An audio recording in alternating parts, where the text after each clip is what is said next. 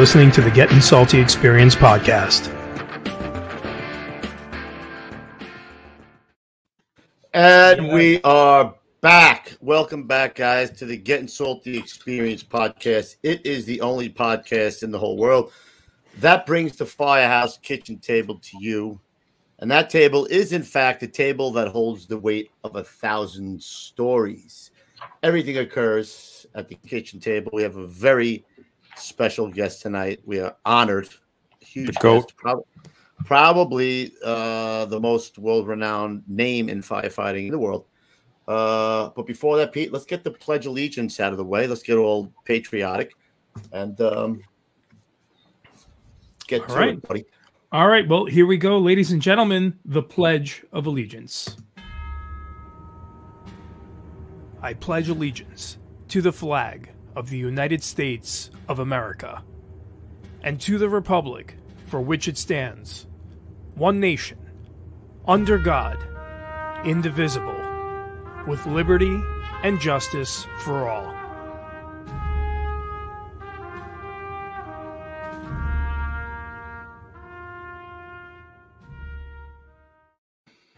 Well done, Pete. Well done. Let's get right into the quick little spiel we got so we can get right to the guest. Yeah, very much a quick spiel tonight, guys. As you all know, we are sponsored. Oh, there he's gone. Oh, he's back. He's back. All right. So gettinsaltyapparel.com, guys. That's how we pay the bills around here. I'll leave it at that. You guys know what we're all about. Great T-shirts, firefighter apparel, and accessories. But also, guys, the super chat. If you guys absolutely positively have a question that you need answered tonight, please hit us up in the super chat. We'll only be answering questions tonight from the super chat. Also, guys, please make your questions relevant. If we're in the middle of a fire story, let's just say the famed 23rd Street fire, and you ask me if Chief Dunn here knows Tommy Smith from ladder 44217, I'm going to freak out and I'm going to crap all over your super chat and return you your money. So there it is. Ask relevant questions. We love you guys, and that is all. Go ahead, great, guys. Chief. It is a great honor to have you on the show. Like I said before, hey, there he is. There he is. And we are going to minimize. There is no word of the day, and there is no real sound effects tonight. Chief, you know, I have to hit you with this because I hit all the young guys. You know, we're happy you finally came on the show because we don't know how much longer you got. You know what I mean? Yes. I'm glad to be on. Wait, did you see? Did you see how fast he was like a cat, bro? Did you see him run to the table over there? Oh yeah, I know. Come on, he's nimble. How old, Chief? How old are you now? I'm 86 years old, going on 87 in May. And like I used to say, I'm in the 2-minute warning period of life. Oh, my God. Yeah, actually, I'm even further. I'm in the sudden death period of life. You got another 100 to go. Yeah, that's not what. Yeah. But I'm feeling good. God's been good to me. You're looking great. You look great. Good, good genes. God and my father. That's what I always thank. Every morning I wake up. Those two people get the first two. Thanks. Sweet. All right, so you know what?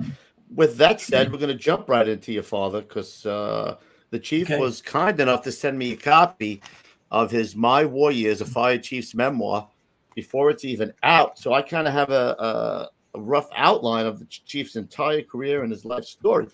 So I'm going to lead him in with this one, Chief. Tell us about your dad and tell us about your very first experience to fire when your mom was on the mattress and the bed caught fire. Give us that story. So I'm 10 years old. I'm sound asleep. And I hear, Vin, get water. My father shouts, Vin, get water. I jump out of bed. At the same time, my father whips the comforter off my mother, and sparks and flame are all over the room. I'm standing there with the pre-flashover stuff. So I run out to the kitchen, and there's a pressure cooker pot of remnants from pea soup my mother was cooking earlier. So it was full. I bring it in. My father had taken my mother off the mattress. He pours the whole thing of pea soup on the mattress, and he grabs the springs in the mattress. He drags the mattress out the door. into the street. He hooks it on the back of his 37 Chevy and drives down the street, flames to the nearby lot, and he dumps the mattress in the lot, and he comes back. And then my mother was burned. She had burns, 3rd-degree burns, but she didn't want to go to the hospital on a leg and die. My father had hand burns, but the point was, afterwards we're cleaning up the bedroom and putting out the sparks, and wiping up the old pea soup remnants. My father says, "What the hell did you bring in the pea soup container for?" I said, "Dad, it was full. It was already full. Had I stayed there and waited for it to be filled up." Yeah, forget about it. Hey, you were thinking fast. You were thinking fast. Right. Get water on the fire quick. In the book, I was proud of my first post-fire critique. That is freaking awesome. 10 years old. What were they smoking in bed? What was the story? She was a drinker and a smoker. He was working. Now he worked at a Melody Lounge up in Queens Boulevard. Nice, it's a hot spot actually. And he said the next day, his buddy said, "Come on, let's go out drinking, Vin." He would knock off at 12. And he said, "No, I'm going home," because he had to get to work the next morning. So if he hadn't come home and instead went drinking with his buddies, I might not have been here. So I said, that was the first good luck I had in my life. I had a lot of good luck, and that was the first one. Yeah. And you didn't run out of the building, Chief. You stood right in there. There's some people in this little thing that might have ran for their life. I'm just saying. You got to stay with your buddies. No, teamwork.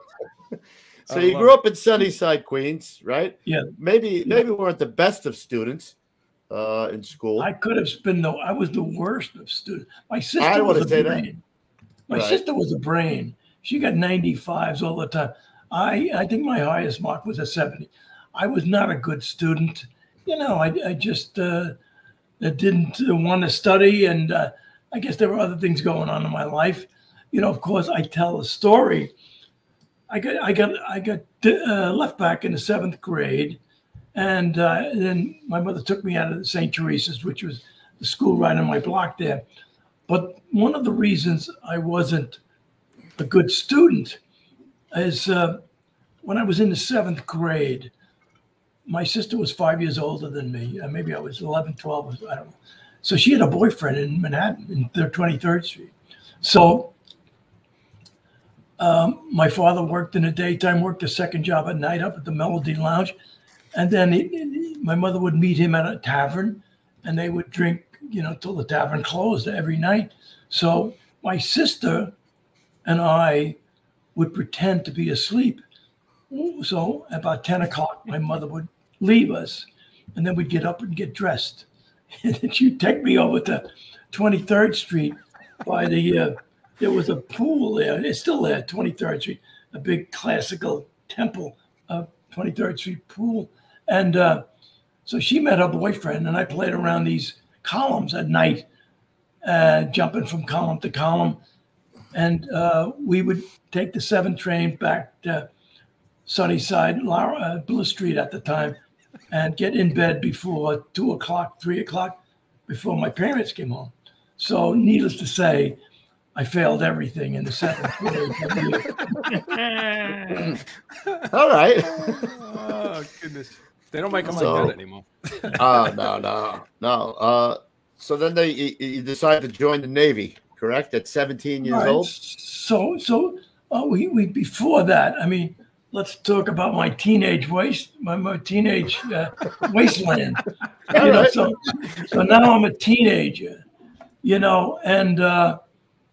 in Sunnyside, and it was we had more bars on 48th Avenue and Queens Boulevard in that section than any other neighborhood. Oh, so we at 15. First time I got drunk, I was 15, my 15th birthday. We got an older guy to buy 5 bottles of wine for us. And we chug-a-lugged, me and 3 other guys, chug-a-lugged the 5 bottles of wine. While we were staggering all over the neighborhood, the cops picked up 2 of the guys and pumped their stomachs out in St. John's. Oh. Somebody brought me home, thankfully, and I fell in the house. And so I was drinking all the time. I had a job. I worked in Orbex, but I would every weekend I spent my paycheck drinking up in Allen's Bar and the Venice Bar and these bars on Queens Boulevard. So we really would drink, and we would go. It's funny, I think about it. We started going out with girls at 15, and these were very proper, nice kids they were. And we would go to dances at 15, and we would go out, meet them out there at Queen of Martyrs and Queens Boulevard. They would have dances every Saturday night, and the nuns would watch you dance, you know. So before we would go meet the girls, these 4 girls that we got hooked up with, you know, just as friends, we would get 4 bottles of wine, and we would have suits and ties on, and we'd go into a dark alley, and a lot actually, and drink these 4 bottles of wine to get courage to go out to Queen of Martyrs and dance with these girls. So I was going nowhere. And so finally, you know, the Korean War started in the 50s. Some guys went back to high school. Then we all quit school. Some guys went back to high school. And 3 of us decided, hey, let's join the Navy. Mike, Matty, and myself. So we were 17, and we could get in on a minority cruise, you know, if you're 17. And you join at 17 and get out the day before you're 21. So we went down, we enlisted, we joined, and Mike got called first. And Mike went, and then 6 weeks later, he came home on a medical discharge, migraine headaches. So I left the day he came home, and he talked Matty out of going. And he said if I was there, he would have talked me out of going to join the Navy. But I wasn't there. So you were the only one out of the 3 of them. I was the only one of the 3 went, and it saved my life. The Navy was the first structure I had where I saw, you know, men I could relate to. Right, you know, right. that weren't drinking. And so my life, my image of a man at 15 was to stand at a bar and drink a beer in Sunnyside. That's what I thought a man was. So when I went into the Navy, I mean, you know, it was like the fire service. You saw good men who were role models for you. Camaraderie of everything, right? Camaraderie and no nonsense. You know, no nonsense. You had to really. They were the bosses, but a slip of a lip will sink a ship. Yes, right. So anyway, so I joined at 17 to get out of the Navy. And my sister eloped as soon as she could at 18. She got married to the guy from 23rd Street, and so I started my life's journey in the Navy. And I didn't really do much better in there. I partied for 3.5 years. You know, like I said, in the Navy, I learned how to swab a floor with a mop. I learned how to drive a 2.5-ton truck. I learned how to fire a 45 caliber pistol. I learned about sex in a red light district in Canada, next to Guantanamo. And hold on, Chief. I never heard of these red light districts. Oh, yeah. Can you describe the red light district? Allegedly. Let me tell you what it's amazing. For years afterwards, I would dream of colored lights. You took a boat over to Caminero, and it was a town of wooden shacks, one street, shacks on both sides, and they were bars. There was Chicago bar, New York bar, Ohio bar, Connecticut bar. There were towns where they thought sailors came from, and it was lined with women. I mean, so you work your way from one, you know, bar to one state to the next until you found a lady you liked, and it was an amazing. Allegedly. But I dreamt of colored lights for years afterwards. They all had colored lights, you know. So, but I survived. I didn't catch any diseases. Some guys did. But the good thing was, I learned. I got a GED diploma in the Navy. My father kept bugging me, Vin, go in there, take the tests, get the 4 tests, get that high school diploma. I did near the end of my tour, and I got it. I actually got the certificate of my marks, which are not great, but passing. And I'm going to have that frame with my college degrees. And actually, the GED goes on top. That's it. That started the whole thing. Yeah. That was the most important degree.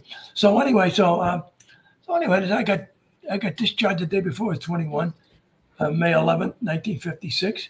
10 days later, I'm taking the test. You know, I remember went to Delahanty's for one class, fire tech for one class. And the guy said to me next to me, he says, how long are you going here? I said, it's my first class. Oh, he says, you don't have a chance. Yeah, you know, I've been going here for 6 months. So I've been coming here for 6 months. So, but what he didn't know was my father had signed the application for the registration, and he sent me an ARCO book, a book about prior tests. Ah, so when I was on the boats and I was on guard duty, you know, trying to keep Castro from coming you were already down. studying. Yeah, studying. I was doing this, nice. doing these question and answers, and I would get a 40 or 50 on the test, erase all the answers, take the test again. Wow. And then I got that. So that was the key. There were a lot of word questions, and I lucked it. I got 78. I got 78 on the test, and I was in great shape. I was working down the markets, loading trucks. So I got 91 on the physical. They combined everything. And my veterans preference, I was in the top 200. So I think I was wow, that's freaking great.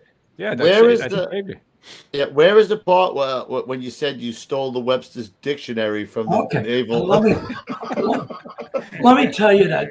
Thank you, Kevin, for asking me that. This has been a big deal, which is not finished in the book. So I'm down and running the boats, Guantanamo to Caminero, and doing my tests. And there's an old ragged dictionary there, Naval Station Boat Shed, that I'm using, looking up the words. You know, they ask me a synonym. What's a rat? Is it a rodent, fish, animal? So I'm looking up words. And, you know, so when I get discharged, now, you know, I put this dictionary in my sea bag. So I come home, I pass the test. And 10 years later, I'm at my mother's house, and I happen to see this scraggly dictionary on the table in Naval Station Boat Shed. And now I said to myself, Jesus, I stole this thing from the Naval Station. So now when I'm writing this book, and I've been thinking about this all the time, so I said, well, you know, I'm going to buy a computer, $1,000 computer, and send it down, because nobody does dictionaries anymore. So I go online, which I rarely do, and I'm asking this. I'm on a live chat with a sailor, and I tell him I want to give him $1,000. I want to send $1,000 to the naval base. He said, no, you can't do that. They will not accept money.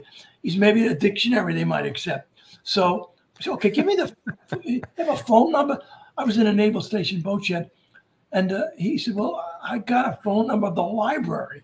Now, I used to go into the library, cool, quiet library, only place, and I would study for my GED test. So I call up the number, never expecting to get an answer, and I don't. And then one afternoon, let me call again. I call, guy answers the phone, Naval Station Boat Shed. A woman answers. I says, hello, is this the Naval Station Boat Shed? Yes, we're in Guantanamo. I says, hey, I tell her the story. My name is Vincent Dunn. I was in the Naval Station. I started out in your library, and I said I inadvertently took a lot. Inadvertently. From allegedly. The Naval Station Boat Shed, and I want to send one back to you, you know, so you can give it to the Naval Station Boat Shed. So she says, she gives me the Tiffany Fiddler, is the librarian. Now I'm talking to Tiffany Fiddler. So she is delighted. She says to me, you know, you have renewed my faith in human nature. After 65 years. I said, I really do. My conscience is killing me. So, I read every word in the dictionary already. I can't use it anymore. Actually, I got to like that dictionary. If you read a dictionary, it's not only words in the back of a dictionary. It has great definitions of what is a hurricane, tornado. It describes everything back there. Incredible. I was stunned when I would read this dictionary, the back of it, not just the words. So anyway, so now I'm all set. I go to Barnes and Nobles. I buy 2 giant dictionaries, one for the library and one for the Naval Station boat shed. And I write Tiffany Fiddler, the librarian, a letter. And I said, "Dear Tiffany, I thank you for your beautiful, cool, quiet library. I want to send 2 dictionaries."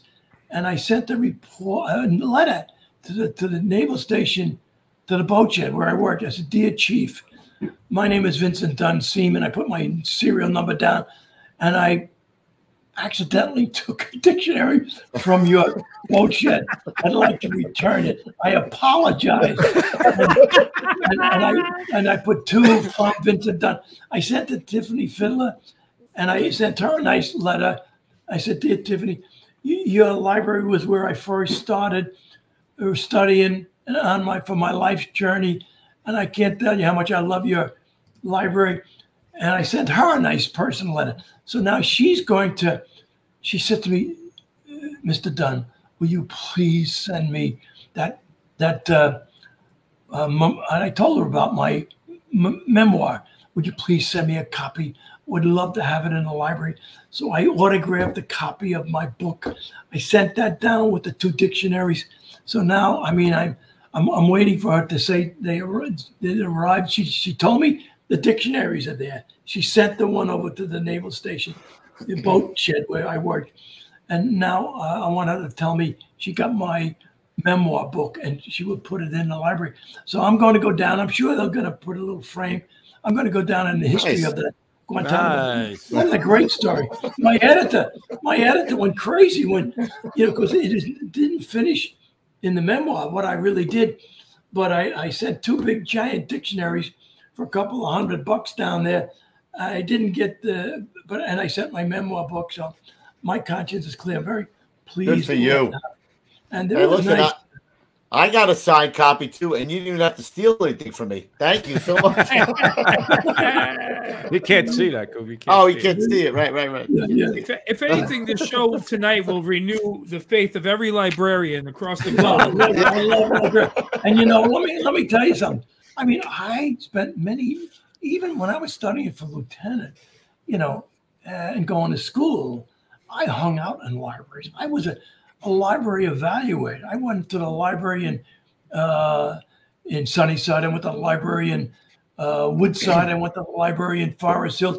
The best library was in one in Elmhurst, and the only I used to go to a library in Forest Hills. That's the only library where the people would shush the librarians for making noise. That was such a studious library in Forest Hills. They didn't want the librarians making noise. So in college. So I know a lot about libraries. That's so crazy, Chief. That you started out as such a, I don't want to say a poor student, and look at what I fell in love with, with I don't know what it's called, words and education, but I was a late starter. And again, I was. So you want me to tell you about the Iceman's Son? You want me to start? Not yet. First of all, let's talk about before because that came when you had 1 year on the job, right? So yes. Let's go. You get assigned to 59 engine, correct? Correct. Am I yes. right? 59 engine. But back in the day, how you would find out your assignment is that you would go to the nearest firehouse to where you lived, right? And then yes. So you go to 325, right? And the captain there. Oh shit! The captain. So I walk in there. I may have looked like I don't know what I looked like when I was young. I was not Mr. Preppy, but I walked into the firehouse. I go upstairs. The officers there. Captain Russell. He was a World War II veteran. Wow, look at him. He was busy, And I walk in. I said, I'm reporting. I'm supposed to find out where I'm assigned. He looks up the orders. You're assigned to, 59 engine, 137th Street, between 7th and Lenox Avenue. You got to report there tomorrow morning. So I said, what is it like? Can you tell me anything? He said, you'll find out when you get there. So I go there. And then, of course, in 1962, I'm at a dance, and I hear 6 firefighters died at the Maspeth Fat Factory and one of them was Captain Waller, Captain. All right, 325. Yeah, 320. The captain of 325. Wow. Bill Russell, William Russell, and the big lesson there was at that fire. You know, it was a vacant factory. We didn't have collapse zones or anything, and They were overhauling. the chief of department has the fire. The fire is knocked down, you know, and it's out. It's under control. The chief leaves and he says to the assistant chief, don't let anybody back into the building. So he leaves. Now, these guys are operating underneath the shed outside the building, directing a stream in there at the remaining rubble, smoldering fire. And the parapet of this two-story factory collapses for some reason on top of the shed, and the shed crushes these firefighters. There's 20 firefighters on this loading platform. That is that they dig out 14, and 6 were dead when they got to them. But it was a tragedy. But when I'm writing about that fire, I said, what was the lesson? What could we say was the lesson? What the lesson we learned at that tragedy was that if you're told to get out of a building, if you're operating underneath a canopy, a shed, a marquee, you're actually technically still in that building. So the wall could knock the shed down and it kill them as it did. So underneath the shed or a canopy or a marquee has to be considered as inside the burning building when you're an incident commander. So if it's, oh, we're outside, chief, you know, no, you're under the shed. Get out from the shed. So that was a tragedy. And so William Russell, the captain that told me where to go, was killed at a collapse. So going back even before that, when I took the test in '56. So I think I took it in. I came out in. What did I do? No, I came out in May. I took the test May 21st. But April of '56, the 6 guys in the Bronx at 3rd Avenue fire were killed when the marquee collapsed and pulled the parapet wall down on top of the 6 firefighters from 48 injured, and they died. So that was on, my mother, when I come on the fire service, and I get accepted, I'm coming on, that was on the news. Yeah, right. I was very conscious of, hey, these guys got killed in this wall collapse. So she said to my father, who registered me and put the application in and encouraged me to take the job. My mother would say to my father, if anything ever happens to that kid, I'm going to kill you. She'd say, I'd kill you. So anyway, but because she was concerned about that. But so was I. And so that may have been, between Captain Russell and back to back, two of those jobs. That's so great. Right away, parapet wall collapses were on my mind. And of course, that was the subject of my first article in 1978 in WNYF 4th issue of '78. Parapets were on my mind. But anyway, so that was it. So my first day in the firehouse. So Russell tells me 137th. I live in Sunnyside. I get on the train at the 7th train at Lowry, take it to, I guess, the Grand Central, and then I take the uptown train to 135th Street and Lenox Avenue. That's where the stop was. I get up, I walk upstairs, sunny day. I walk up the 2 blocks to 137th Street on Lenox, and then I walk up the 7th Avenue looking for a firehouse. And I don't see any firehouse. I walk up to the block. I'm at the corner of 7th Avenue, and I look down, and I see this thing that looks like a garage with a green door. There's no flag out. It's before 9 o'clock. I said, that must be the firehouse. So nothing there. 180, 137th Street. No. Of course, it was, I guess, written in stone, but and there was a plaque, but I didn't see it. So now I'm at the corner. I can see it. It's maybe 1 building down from 7th Avenue.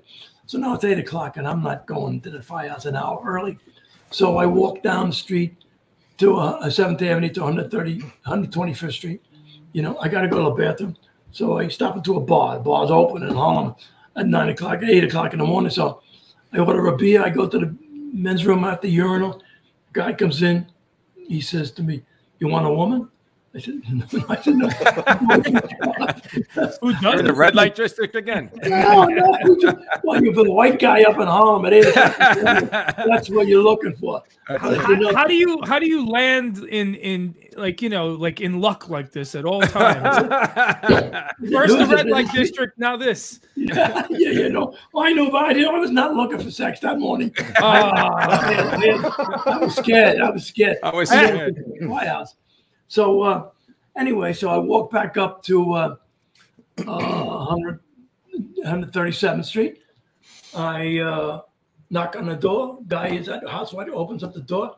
I said, "I'm a new firefighter." I'm in khakis, by the way. Nobody told me to put dungarees on. I'm in khakis. So I said, "I'm the new probie." So the guy says, "Go in the back." So I walk in. I walk past the squad van. I think it was an open truck then. And then I walk to a 36 Mac, an old pumper 36 Mac. And this is 1957. And I go into the kitchen in the back. First thing I see is a black firefighter and a white firefighter sitting at the table playing cards with a quart of beer on the table. Oh. So I just glance at that. I go, they're watching television. I sit down and nobody says anything. I'm watching. So finally the officer comes out. "We got a new probie." It was a new probie. So I say, "You're right here." He says, "What the hell are you in khaki? Didn't they tell you to get some uniform?"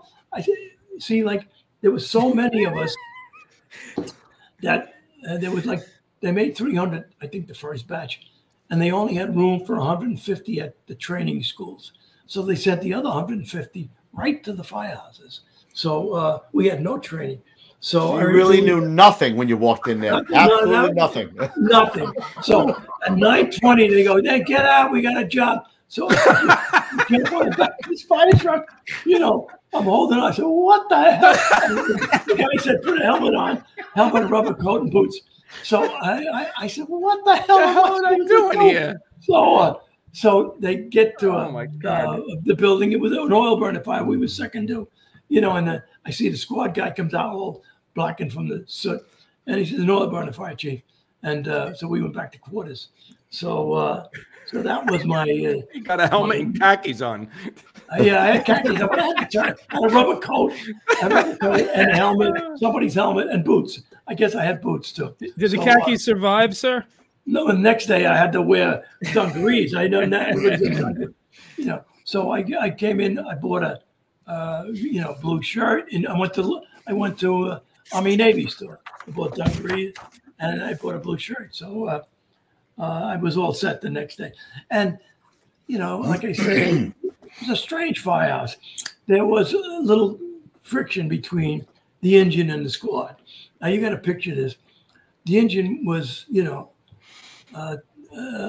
squad had been formed in 1955, 2 years before I came on the job. So this firehouse was a single house in Harlem. These guys were tight. When that squad came in that firehouse, it was, oil and water. Now they said a lot of guys who were assigned to this squad were pulled together from all over the city, and there's a sign in the squad one. And some, guys were young. Some guys were great veterans. I mean, I worked with some great guys in squad, but a lot of guys were, the two guys who were drinking beer, playing cards, were in the squad, so there was young, not so good guys and really good veterans in the squad. But so the engine didn't like the squad. One of the reasons was they didn't carry hose. And if they stretched our hose, they would leave it there. They'd get another run. Got another job coming in. We'll see you later. Never heard of that.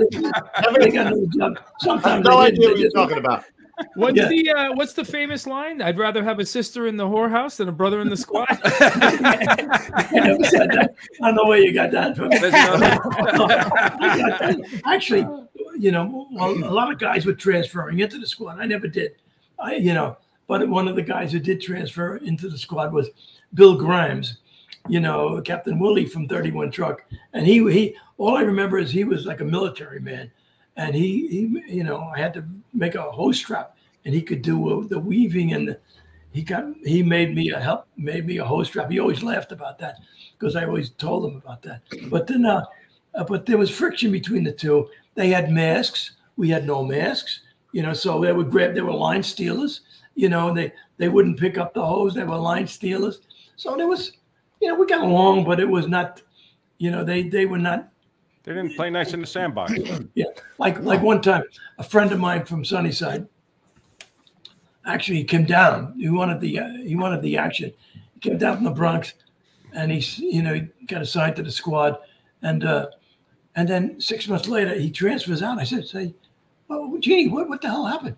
He says, "I'm getting out of here." He says, "There's no bosses down there. There's nobody in charge down there." So he left. He didn't like there was some groups had good bosses, but many times they weren't a tight unit. So you had to survive. So like I said in the book, I used to hang out at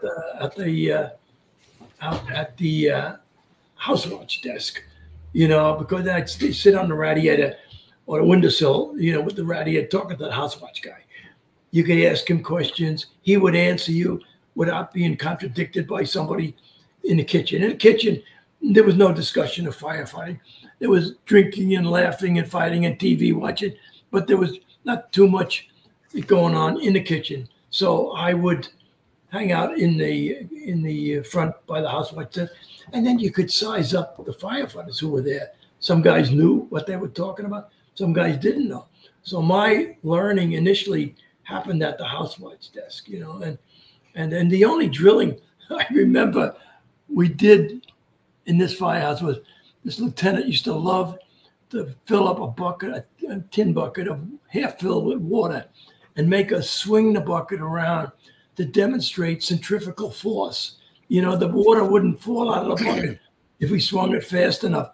And that was how our pumpers, developed the pressure for the hose streams. So that was one of the one things I do remember, centrifugal force. So that was it. I said, and then one officer would say, "Stay with me, kid." Another one would say, "Stay with the senior man." So all right. So now I'm in there trying to figure out what to do. And St. Patrick's Night, my first fire. So on 7th Avenue, 139th Street, 6-story tenement. So we stretch get the first line, inch and a half actually, up into the 4th floor of this tenement. And we got the hose line, salt water, we got the line, we got the excess hose. And all of a sudden he force open his door and this black stuff comes pouring out. So I'm saying, what the hell are these guys going to do here now? I mean, I'm going to watch this. They're not going in there. Well, they start to jump all over each other to get the nozzle. And then the one guy from the squad with the mask, with the scarf, grabbed the nozzle. Bob Powers was his name. And he takes it in. And now I hear boom, boom, the pounding of this hose stream on the hollow plaster walls. And then he must have got to the kitchen, knocked the good dishes up. Now I try to go into this, to this apartment. So I can't make it. You get hit with the heat. So I come back. How the hell did he get in there? Well, then I see everybody's crouched down. So now I crouch down and I've got to get with, kid, you got to stay with that hose line. So I crouch in, and I stayed with that hose line. And that was the first fire. And so I said, I thought the guys would not go in there. I saw men do what they said they were going to do for the first time in my life, actually, and in a bad situation like that. And I said, you know what? I want to be like those guys. I want to be a firefighter. And that was, I never looked back from that moment. That was my initiation. And something happened that night where I said, I want to be a firefighter. And I just saw these guys. They were tough, tough guys. They were not, scholars. I don't know where the officer was, but I remember Bob Powers. I got to know him well. And he was, and the other guys were tough men. They were tough working men that lived in these firehouses. So that was, I my first fire. You know what, Chief? I've said this before, that when you first get on a job, even for yourself, like you just said, you watched what these guys did, right? So it's the same exact thing. Like, you don't know how far or what you can do until somebody especially in something like that. And that's where that showing of the young guys, like how far you can go into certain things, and you trust the boss, and you trust the senior man, and that's how you learn the job over years and years. Well, they say, there's a saying that you don't go anywhere you haven't been taken. The veterans take you into these fires, and once you are taken into these fires by the veteran, you can go into it. That's how we pass on the job. So no, and you see these guys that are become role models, and you want to be like, and who are really salt of the earth. That's all you can say. Yeah. So if I was to ask you your number one influence, who would you say? Okay. So my number now one. It's time. The Iceman's son. The Iceman's son. So I'm in. So now I guess I'm in February, March or April. Another guy is assigned to 59 inches. His name is Frank Lemuschio. So I said, hey, geez, I'll be able to boss somebody around now. I won't be the Johnny anymore. So this guy comes walking into the firehouse. I must have been there that day. He's got a college sweater on, smoking a pipe. The collar has a letter on, which I don't understand, whatever that is for. And he's a weightlifter, so he's got muscles up the kazoo. And he walks in. He says, I'm Frank Lemuschio, So, okay, so he goes through what I went through. And then we start to talk. And we bonded, because nobody paid any attention to us. They didn't like probies. So they're in the kitchen. We could go out and buy the beer, but we couldn't drink the beer when you're on probation, and even, there's a no drinking policy now, but that was not like that back then. So we would buy beer for them at 11. After they did the committee work and did everything, they would have us run around, get some beer, and they would stop partying at 11, 12 o'clock in the afternoon with the lunch. Sometimes there wasn't lunch. But anyway, Frank and I were out at the housewife's desk, So Frank, we're actually when we have to raise the hose, we go up to the hose tower. And Frank says, Vin, we were bonding. So he said, we should take over the top of this hose tower here. It's a nice little area. It was we had the apparatus floor, the bunk room, and the top floor. And then you went up to a ladder, a wooden stairway to the bulkhead. It was a big and large bulkhead where we pulled the hose and hooked them on to dry. Yeah. Well, Frank said, this is a nice little place. We can make an office out of this. So I said, okay. He said, let's get a desk and some weights. He wanted the weights. He was a lifter. So a physical fitness. So we carry a desk up there, a couple of chairs. Speed bag. Speed bag. Well, that was my get. And then I don't know who did that. Frank was with us. So we had a speed bag on the top floor. So Frank would be lifting his weights, and I loved the speed bag because I used to have to do that in the Navy. So I could push the speed bag for an hour. I'm thinking I'm building up my arms. I would have hand grips, and I'm building up my arm for pulling sealants and for the hose. So I could punch that bag for an hour. And of course, we had some tough guys down in the kitchen. So we didn't want them coming up to punching us. So we were lifting weights and they could hear the punching bag for an hour. So that sort of dissuaded them from coming up, picking on us. So, I would always make sure I got that in the morning. So Frank and I were pretty physically fit. He was, so then, he says to me, and now Frank was already going to college. And, I'm a high school dropout. I just got a GED diploma. So Frank says, I'm going to college. I'm going to go over to 139th Street. There's a school over there. And I'm going to tell them I'm going to go to school for teaching. And I'm halfway through. Maybe I can get a job over there. So Frank goes over and gets a job teaching, in between tours at a school on 139th Street. That's so he's already calculated. And then he says to me, Vin, you a veteran? I said, yeah, I'm a veteran. He says, come on, let's go out to Queens College. We'll register. They've got a fire administration course out there. They'll pay us to go to school. The government pays you in a GI Bill. So Awesome. I somehow go out there and register for municipal management courses, which it was very rare.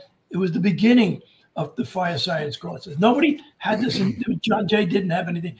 It was Queens College had a 2-year associate's degree, and it was taught by guys like Lou Harris. He was a captain, the chief of fire prevention, big chiefs, lawyers.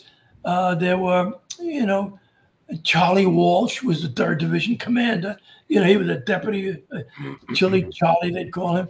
So we start to go out taking these college courses taught by rising stars or top commanders in the fire service. So Frank and I, we go out there and we start to take the courses. And then Frank says to me, hey, Vin, let's start studying for lieutenant. I think there was a test for lieutenant in 59. And there was a possibility that you would only need 2 years to take this test, because prior there was a chief's son who only had 2 years and took the 55 test and passed it. So we were saying, we might be able to have take this test. Now it turned out you needed 3 years to be first grade. To take it. Yeah. So anyway, but we started studying anyway. Now the guys in the firehouse were furious. What the, you guys aren't even firemen and you're studying for lieutenant. But we got a couple of veterans like Bob Powers joined our class, and Casey Mitchelson. So we had a good class. After we did our committee work, we started studying. And you latched onto the right guy, Chief, huh? What? You latched onto the right guy. Well, Lewiska was, and a lot of guys didn't like him. He was so ambitious. But wait a minute. Now, that was only part of the story. Frank went on. He got interested in the union. I think he rose up to be a vice president of the officers' union eventually. He, his wife became a travel agent, and they had a big travel agency. They flew half of the top command of the fire service all over the world. I mean, he invested in real estate in Astoria, and he became a millionaire. He's got a house on the water in my neighborhood for $5 or $6 million. So it's a beautiful. He's not doing too bad. He's not too shabby. He's not too shabby. But like I said, some guys were turned off by his ambition. It was just what I needed. I was ambitionless until I met Frank, and he sparked me. And then one day, like he says to me, Vin, I said, where the heck did you get all this ambition from? He says, my father was an Iceman. I want to be somebody. And he certainly did achieve that. So I always thank Frank Lemuschio.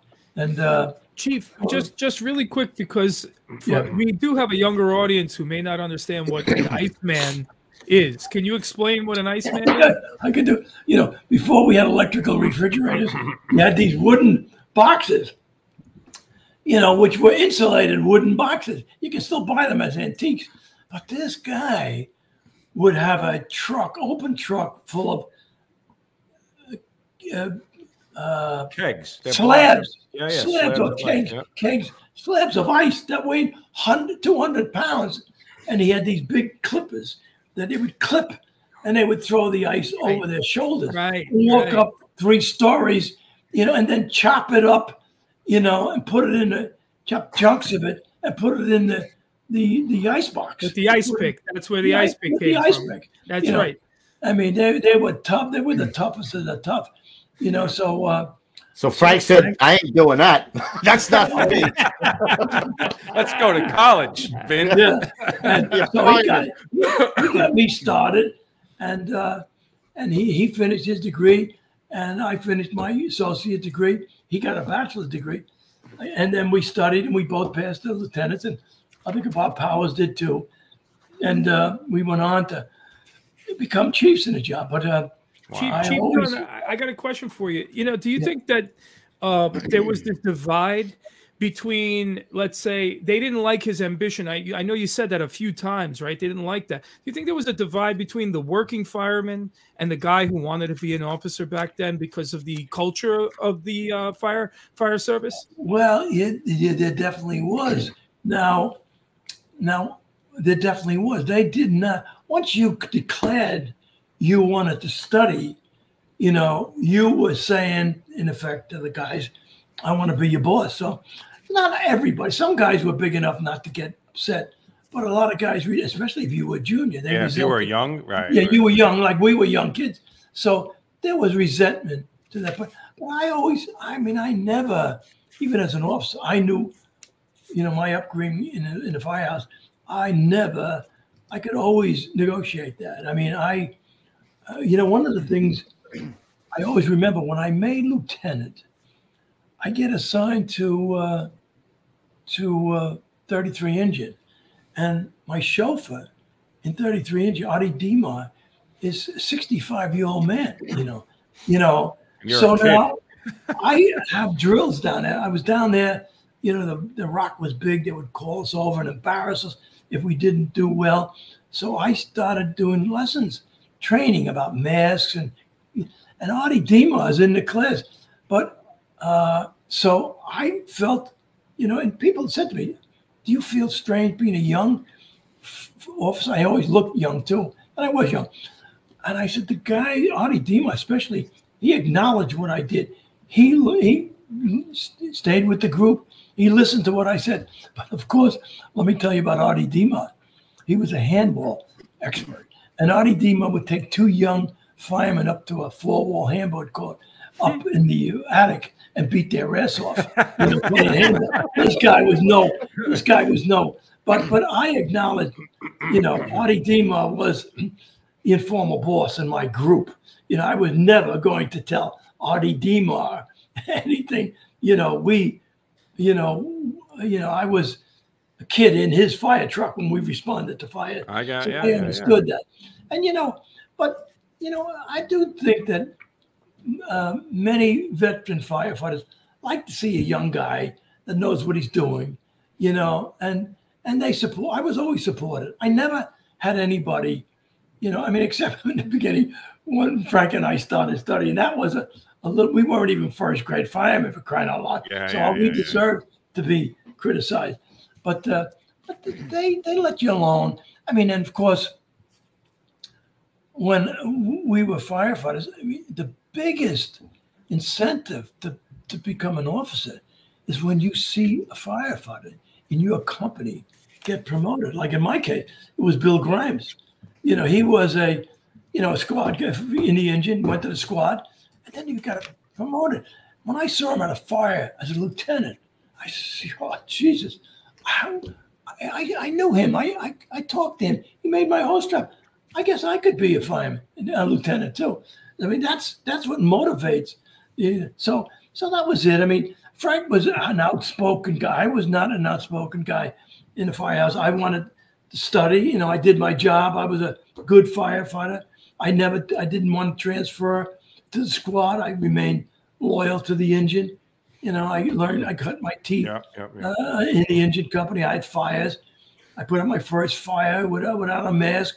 I was an acting lieutenant one day in a cellar fire, you know, and we put the fire out. I was behind a nozzle. I said, Jesus, I can, you know, after I put out a fire and after I became an acting lieutenant, I said, I can do this job. So you know, and then I knew I could do it because, you know, that's how you get testing the waters. You tested the waters. And of course, you know, you have to rationalize. You see these superstars. So how I rationalize it, even my father-in-law. My father-in-law was a veteran, 20-year veteran in 53 engine in Spanish Harlem. So I used to say to my father-in-law, almost apologizing that I was studying because I was married to his daughter. I says, you know, Walter, I said, you know, there are these great chiefs and officers, and then there was these nuts, these jerks. I mean, I had officers that were jerks, and he had a lot of officers that were jerks, you know. So I said, but there's a lot of room in between the real superstars and the jerks in the fire. Right. mean, guys came into the firehouse, didn't know anything, you know. When you saw that, you say, Jesus, I could do that job better than that. So I rationalized it. I was never going to be a superstar, but I know I could be better than the jerk. And I was somewhere. There's a lot of room in between. There's a lot of room. I'm shooting for the higher one. That's it. I'm shooting for the higher guy. So anyway, that must have been tough, though. Like you said, like your father-in-law was, Jesus. You know, just a regular fireman. You know, not that there's anything wrong with that, obviously. Let me tell you something. My father-in-law, who I grew to love, you know, was Archie Bunker. My father-in-law was Archie Bunker, and he would have us over his house every Sunday, and his wife would cook a dinner for us every Sunday. Myself and Joe, the other firefighter, right, and my wife, and we would have dinner, and then he would break out the beer and the cheese and the nuts, and we would start to drink after dinner for 2 hours every single Sunday. You know, the girls would go out into the kitchen and talk. But I grew to love my father-in-law, you know, Archie Bunker, you know, as long as he lived. He was a stunning, you know, he was a tough guy. He wanted to be a plumber. He loved plumbing. But he could have beat me up all my life. The guy was so tough, you know. And he was a nozzleman in 53 engine. He worked with a famous Captain Martin Sheen there. Became a chief. He was a pretty well-respected guy. And Martin Sheen used to say to Walter, if I could only harness you. If I could only harness you. Because he was a wild man. My father-in-law was a wild man. You know, so he loved to fight. You know, Chief, it doesn't hurt to have a leg up on the father-in-law. You know what I mean? Yeah, no doubt about it. Oh yeah, he's in your corner. I never had a leg up on that man. He was the boss. You know, he was the boss for my entire life. You know, he was. Did you like to talk about the job? That's all we did. We all talked about. He drank. He said he's drinking. We talked about the fire department. We talked about fighting down the cellar. Talked about Jimmy Ward coming into the fire. Like his idol was Jimmy Ward. He was a big chief. He says he'd come into the firehouse. He would be drinking beer, playing cards, and studying the Book of Regulation at the same time. That was his ideal of it. I couldn't do that. But he said Jimmy Ward would drink the beer, play cards with the guys, and read the Book of Regulation. And he was he was the chief of training at the time. But no, those guys were really supermen, and I admired them too. Chief, in one part in your book, you say your father used to ask you, "What does a firefighter do?" and you didn't know until a certain job, right? Well, you know, I mean, like you know, my father. You know, you're growing up, you're looking at your father. My father worked in a comptroller's office in City Hall and down in the municipal building, signed papers all his life. And he couldn't get promoted. And he had a good life. I would visit him down in the municipal building, and he was a clerical person. And but I could never identify what he did. You know, I wanted to know. And then I joined the Navy, and I wasted my time in the Navy. Got no trade. You know, I got my GED, thank God. And I come out, and I remember saying, so I come out of the Navy. I'm sitting in the kitchen talking to my father, and I said, Dad, you know, I don't know what I want to be. So my father was always saying, Ben, what do you want to be? What do you want to be? So my grandfather was a stonemason, so I'd always say construction. I knew I had an uncle who was a construction steam fitter, and he made more money than my father. He actually bought a house. My father rented a house. So I would always say construction. So one day when I come out of the Navy, again, I had no skill. I'm 21. I said to my father, you know, Dad, I think I'd like to be a butcher. I think I'd like to be a barber. I'd like to be a plumber. You know, I want to be able to do something. He got pissed off at me. He said, what do you mean? You know, he was a white collar guy. He didn't like me saying I wanted to be a butcher or a barber or you know, but I wanted to learn to do something. A trade or you know, skill or something, right? what do you do? You're a man. So now I get married. I move into an apartment house, nice apartment house in Elmhurst, you know, and I don't know electrical work. I don't know plumbing work. So I got to call down to the office and these guys come up and fix my fixture that's not working, my plumbing. I'm saying, Jesus, I went to a vocational school. I would have liked to have learned those trades, you know. And my father-in-law, you know, Archie Bunker, 53 inches, could do anything. Christ, he rebuilt his house. So here I am. I can't hammer a nail. So one day I'm in laying down. My wife is out, and I'm laying in bed, and I guess I was napping. So I hear screaming, help! Jesus Christ! I jump out of bed. I go out. I throw on this polyester robe. Don't ask me how. I never wear a robe today. I run out in the hallway. There's my neighbor across the hallway.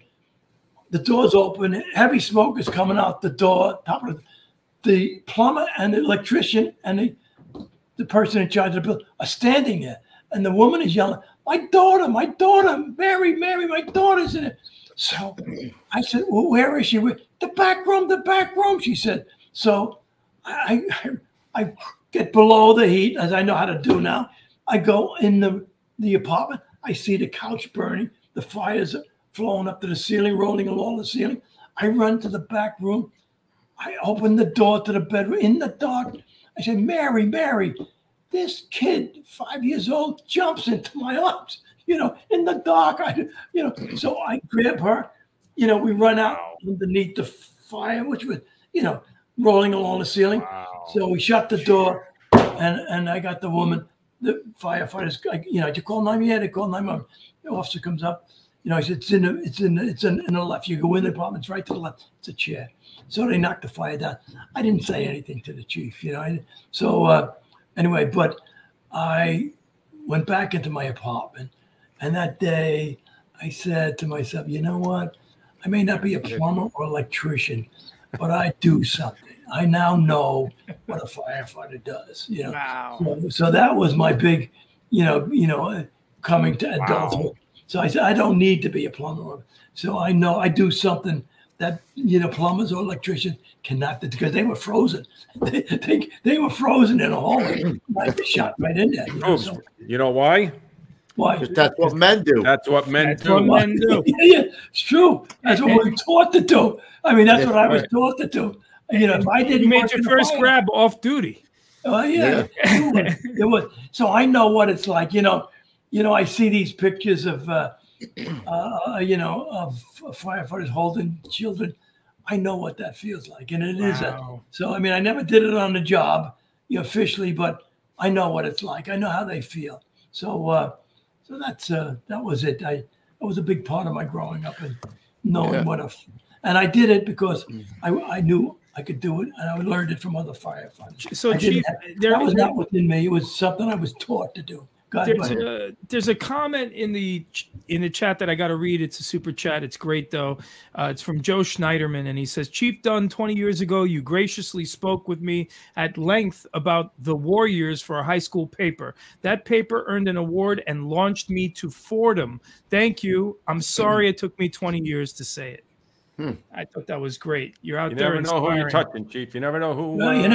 You never know. You guys doing the same thing. You did it when you were in a job. There are guys saying, I want to be like Kevin or Pete or Lou. You know, we don't know when guys are watching us. So, you know, that's what's good about the fire service. It creates good people that younger people can look as role models. Yeah. No, we're doing all that stuff. You never know. And that was only 20 years, Chief. It's not like you waited 65 years to bring back a dictionary. That was only 20 years. He's better than me. He's better than me. He's good. Oh, shit. Leave it a but it's never too late. It's never too late. It's never too late. That's the theme right there. It's never too late. All right. Do we want to get at the 33 engine now where you get promoted to lieutenant? Okay. Yeah, I guess so.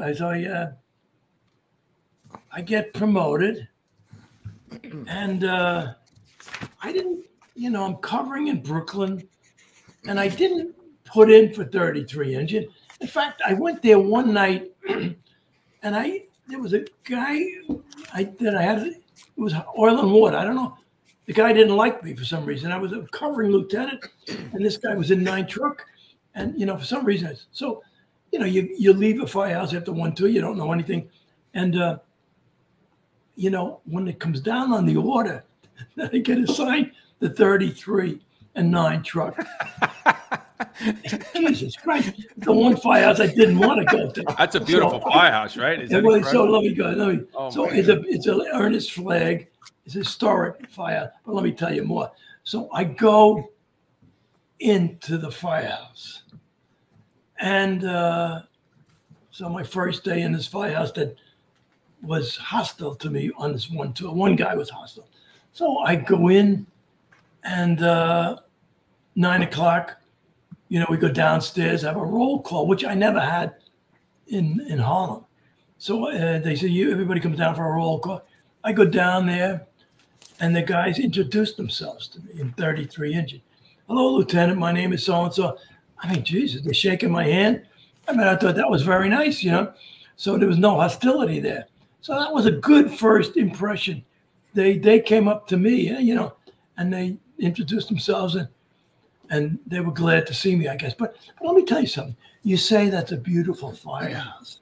Well, let me tell you something. The office is a slum. The office is the worst dump I've ever been in. It may have been different now, but when I went in there, the division had upstairs, and we were in like a mezzanine, 2 offices in a filthy little office, and it was the dirtiest, filthiest place I ever worked in. I was really disappointed. Very close quarters, and but anyway, the guys were good. That was really, but I was shocked that I had been covering a year. Every firehouse I went into, the office was beautiful. This place was a dump, So, but anyway, it's 1964 too, right? That's the year. They got out of that office. We had the division in the firehouse, and we were up in a pigeon coop, I used to call it. But anyway, and I was up there, but I met a nice, interesting guy. My groupie was a fire lieutenant, Bill Hennessy. So, because we were in such close quarters, we got to know each other. And this guy was a kid. He was older than me. He was a kid in 1939. His father was a big chief, Hennessy, in the fire department, and he was taking flying lessons. When World War II breaks out, he goes in as a bomber pilot. He's 20 years old, Bill Hennessy, flying a bomber plane over England, dropping bombs, in Germany, flying over in Germany. He's stationed in London in this bomber, 20 years. So now every night after we did our drill and we had our dinner, we'd go upstairs and we put the Late Show on. It was always a pilot, World War II bomber pilot movie we watched. So I used to say, Bill, and he was not interested in the fire service. I am making drills up and, annoying him, studying for the drill. And so I used to say, Bill, you had too much too soon. You saw too much too soon at 20 years old. Worked them out. World War II, everything was anticlimactic to the guy, But we got, he was a wonderful man. He eventually did get into the fire service, became a chief. But his father was a major assistant chief. But so anyway, all right. So now I'm in 33 engine. I'm a new lieutenant, got a year covering, don't know anybody. We respond second due to 28 engine in Alphabet City, and we respond first due to Hell's 100 Acres, the loft buildings over there, which are just scary to go into, period. They were all rag and paper storage buildings that collapsed. That's why it was called Hell's 100 Acres. But anyway, so I'm in the first couple of night tours. I go down the kitchen, chow's on, go down the kitchen. So the chief's in quarters. So now I'm sitting in the kitchen with everybody and the deputy. All the guys say, gee, we're going to go downstairs, watch some TV. So the whole company goes, then the Engine 9 and 33 go down to the basement. And they've got a finished basement down there. So it's me and the deputy there, you know. So I'm saying, you know, after the second meal, I said, Chief, you don't mind, I'm going to go down and eat with them. I got to find out what's, you know, how they're doing down there. He said, okay, you like to eat alone anyway. So I go down this basement down there. Well, they got a bar down there. One guy drinking hard liquor. They're eating their meal, smoking cigars. Allegedly. Jesus. What was against the regs before? Oh, before. All right, good. Yeah. So I said, holy crap. I got to eat down there. I got to figure out what's going on. These guys were working there with painters, and some of them, you know, you had to pull out of bed when you got to run, you know, because they were working all day, drinking after dinner, and then, you know, they would hit the pad. So you get that 1 or 2 runs at night downtown, and they were not jumping out of that bed. Oh, boy. So I would come to the edge of we had a balcony over the bunk room. We could look out and say, who's not out of that bed yet? You know, so you'd have to go down and make sure the guy got up and got on the rig there. So, but anyway, so that was it. So now it was a hard drinking firehouse, and I'm a new lieutenant there, and I'm trying to figure out how to get credibility. So one night, so I'm going down there smoking cigars, drinking a beer, not too many, watching who's gonna make the run. So I learned how to smoke cigars. We had nice Limburger cheese. We got some great times down there. But so I said one night, you know, I know how to make lieutenant. Is there anybody interested in lieutenant's test was coming up, would want to know how to be a lieutenant? So, there was an outside chance.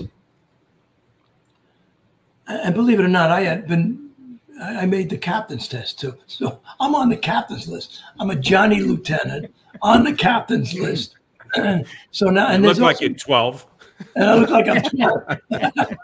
So anyway, but I said to the guy, anybody want to, there's a lieutenant's test coming up. I know how to be a lieutenant. I know how to study. So about 5 guys say, yeah, we'd like to do that. Okay, here's what we do. We come every Wednesday, off duty. We come up to the top floor of the firehouse.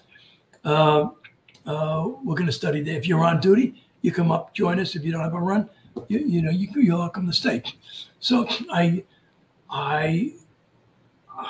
got 5 guys, and you know, one guy was a heavy drinker. He was like the boss, the leader of the drinkers down. Funny guy.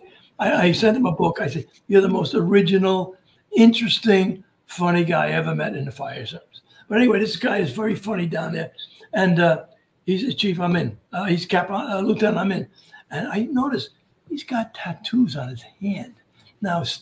And that's unusual back in the early '60s, where tattoos were not in the fire department. I see this guy got tattoos on his hand. So he comes into the class. We meet every Wednesday upstairs.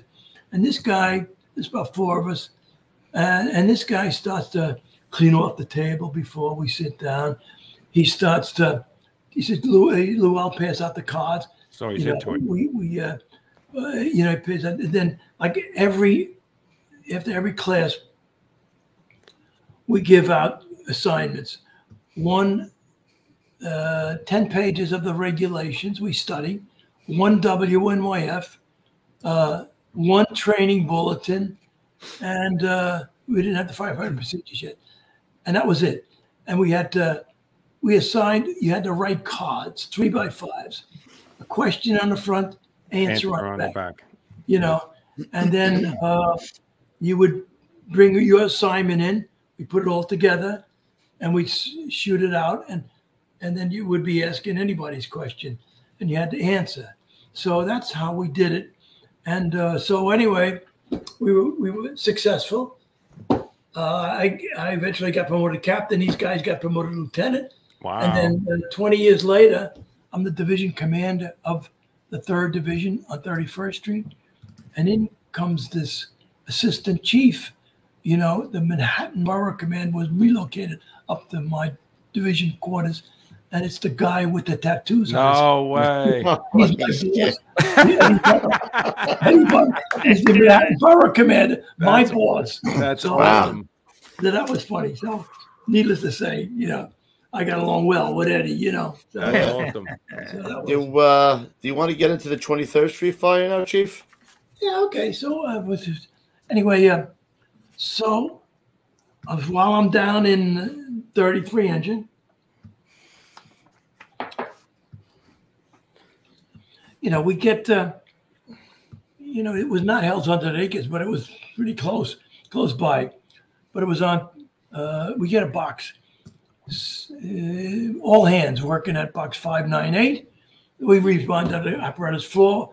We're first due on a second alarm. The house watchman says, okay, so we're listening. And then it says, transmit the second alarm. Okay, so we respond. We're first due on a second alarm. The fire's on 22nd Street. I think it's on 6th East 22nd, so right off Broadway. So we run up. I report to this Chief Goebbels, Harry Goebbels. He's an assistant chief in front of the fire building. Don't ask me how assistant chief. So I said, 33 ready, reporting in. You stand fast. I look, there's a brownstone building there. Heavy flame and fire is coming out underneath the stairway, the stoop leading to the parlor floor. Yeah, and Rescue One's got the line, and they are not going anywhere. They're not going down that. They can't make any headway with a 2.5-inch hose. So we're watching this. So Goebbels says he's on the radio. We don't have radios. Goebbels says 33. Run around to 23rd Street. Report to Chief Riley, 3rd Division. We think these buildings are connected. So my company and I run around to 23rd Street. We report in. Riley standing in front of the Wonder Drugstore and Faye's Lingerie and a candy store. So Fan's Lingerie and a candy store. So it was a Wonder Drugstore, a lingerie store, and a candy store. And it was a big 60 by 100 building with 3 stores in it. So I report to Riley. I'm on his right side. He says, stand fast. I see Joe Priori. I knew 18-inch. He comes up, reports to his left side. He says, stand fast. Riley's there waiting to see what to do. You look in the drugstore, there's nothing there. There's a wisp of smoke. The lights are on. There's nothing there. Heavy fire is around 22nd Street. So out comes an old fire patrolman. And he says, Jake, we just found smoke around the baseboards in the back of the drugstore. So Riley turns to me, says, 33 engine, get a line in exposure number 2. 18 engine, get a line in the drugstore. So I see Riley walk in. I see Jack Finley from 7 Truck throwing on a mask. He walks in. I look in. The light whisper smoke. I said to Eddie Butler, there's nothing here. Let's get around where the action is. So we head around to get a hose line, and we meet up with the first due chief, White, Harry White, I think his name was White, 6th Battalion. They're first due there. So he says, 33, I'm going to exposure 2, which is the 940 Broadway building. So White says, follow me. I know where we can hit this fire. So we stretch a 2.5-inch line up to the 2nd floor of this big commercial building. He said, get forcible entry tools. We force open a bathroom door in the hallway. There's a frosted window glass leading into to a shaft from this building.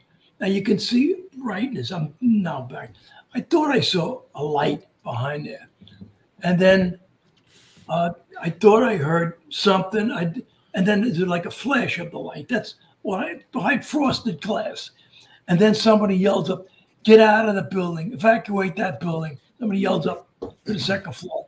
So we back out. We take the 2.5-inch line out, Chief White and 33 engine. Now I do remember, we don't know anything that's going on. So we're outside now. And I remember the building on Broadway now, this is exposure 2, technically. I'm looking, the windows are actually pulsating, like if fire was like rolling in it. All I know is there's stained glass. It was stained, dripping with condensation. I swore was pulsating. So we got water. 33. Yeah, we got water. They break the window. Flame comes out. We hit the fire. So then we're doing that, and then all of a sudden, oh, watch out! We got the super pumper. It starts to hit the upper floors of this commercial building on Broadway. And then it must have been about midnight, you know. We're standing there with a hose line, throwing water on the building. And then a chief comes up, he said, anybody see Riley? Anybody see Chief Riley? I said, yeah, I reported to Riley. What time is that? It's must have been about 10:15. You know, we reported in. Goebbels told us to report. Okay, never mind. Now they're realizing 12 guys are missing. Oh, my God. And it was not, you know. That's a long time. It was a lot of confusion in this particular fire initially. You know, I'm sure somebody knew, but we didn't know, and nobody at the fire knew. So to reconstruct what I learned, and I reread the Board of Inquiry report, which is very good. What happened was Riley was a pretty good. He was a very good, excellent veteran, 3rd Division Midtown deputy chief. So when he knows he's got big fire on 22nd, he goes around to 23rd Street. They go to the drugstore. The only access to the cellar is, and I know they got a cellar fire on 20, is inside the drugstore, an interior cellar stair, right in the doorway down to the cellar. There's an outside cellar entrance, but it was not working. There was no outside entrance to this. It was only an inside entrance. So Riley, a smart chief, gets 5 engine, you know, and 3 truck go down to the cellar. Let me know what you got down there. 3 truck goes down there. Royal Fox, funny name of a guy. He's a lieutenant, and he just survived a Broadway collapse where 3 guys died trapped in the cellar. So he had savvy. So Royal Fox is the lieutenant in 3 truck. So they go down there, and they go 60 feet back into the cellar. The building is 90 feet deep. What happened was the guy on 22nd Street had a frame shop selling art frames and drums of lacquer and thinner that he used to paint the frames with down in the basement. Business was so good, he took over 30 feet of the cellar of the drugstore. They sold him the cellar. He broke the wall, the original wall down. They built a new cinder block wall in the cellar of the Wonder drugstore, 60 feet back. Now they were 30 feet was where the fire was burning with the drums of lacquer and varnish. So Royal Fox goes down there with 5 engine, and they go to see this nice new wall, pull the ceiling. Chief, we got a little fire here, no problem here. So they got the line here, and they're ready to do their thing. So when they go down there, Royal Fox is smart. He says to this fellow, Nick Cicero, 5 engine, you stay by the top of this wooden stairway because he got trapped in a fire on Broadway. He says, you stay there and tell us if things get bad here. And he moved these boxes off the stairway in case we got to get out of here quickly. So there's storage box. Cicero's moving the storage boxes. So now they're down there. So now in comes Riley, Jack Finley, to look at the back of the smoke coming out of the drugstore in the back basement. So they pass Cicero. They go to the back. They've got 7 truck back there, 18 engine back there. They're looking around the baseboard for this fire. They're standing over the fire burning in the basement on a terrazzo floor, 5-inch sticks of concrete, which they can't feel the springiness. It's insulating the heat that's tremendous down in the basement. And all of a sudden, big chunk of the terrazzo floor collapses with 10 of the firefighters in there. When the floor collapses, a big ball of fire rushes out of the first floor, engulfs Cicero. He starts to yell, get out, something's wrong down there, get out. Now the 2 drivers, they're trapped, they're trying to, 10 guys go down there. The 2 drivers are trying to get out. They're engulfed in fire on each side of the ball of fire that comes out. Cicero, they're able to crawl out. Now there's 8 guys down the basement. Fire's blowing out the front door of the drugstore. So now they go to the stairway. They don't want to go up the stairway. Royal Fox has been through this, and they were trapped in a fire similar in Broadway.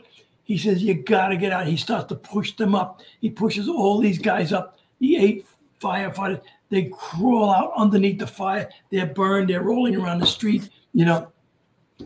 And, you know, so they think they got everybody out, but there's 12 guys dead in there. So that's what added to the confusion. You know, we lost 2 chiefs drivers, 2 chiefs, 2 company officers, and 6 firefighters. They died in that collapse. So that was it. Now, you know, again, I did not see it. We got the word, we stayed there. We were digging in the basement, trying to breach the wall to get in the cellar. We retrieved the bodies. We stood outside. Everybody came down to help, you know, and we got the 12 bodies out. And then we were released. And I remember in the daytime, whatever time it was, that afternoon, I go home. You know, I go home, and again, you know, I jump into bed. I'm tired. My 3-year-old daughter comes jumping into bed with me. She cuddles up with me, you know, and I remember saying, well, there's going to be a lot of kids who don't have dads to cuddle. Yeah. So I fell asleep, you know. So now I fell asleep. I woke up the next day. I didn't think, I didn't bat an eye. You know, I mean, you know, I went to next day I went to work. We went to the funeral. There were ceremonies in 18-inch, and and I really wasn't affected. Of course, I was on the captain's test. I wanted to be a battalion chief. I wanted things, and I didn't let it bother me. You know, because 12 years later, I'm up in the 7th Division as a deputy chief, and I can't stop thinking about building collapse. I can't stop writing about building collapse. You know, I got a camera. I'm taking pictures of building collapse in the Bronx. You know, and I start to, Dennis Smith lets me write for his magazine. And my first article was in WNYF. I wrote for WNYF 10 or 14 articles, you know, and I kept writing about collapse, fire escape collapse, you know, parapet wall collapse, renovated building collapse, you know. I mean, so even when I started writing for Firehouse magazine, the editor says, Vin, you got to stop writing about the collapse. I said, I can't stop writing. So I'm home, I'm writing, I'm talking to my wife. I'm saying, Pat, I just feel like I'm vomiting this stuff up. I can't stop it. The words were just coming out uncontrollably. So now I realize that was a delayed, you know, post-traumatic stress going on.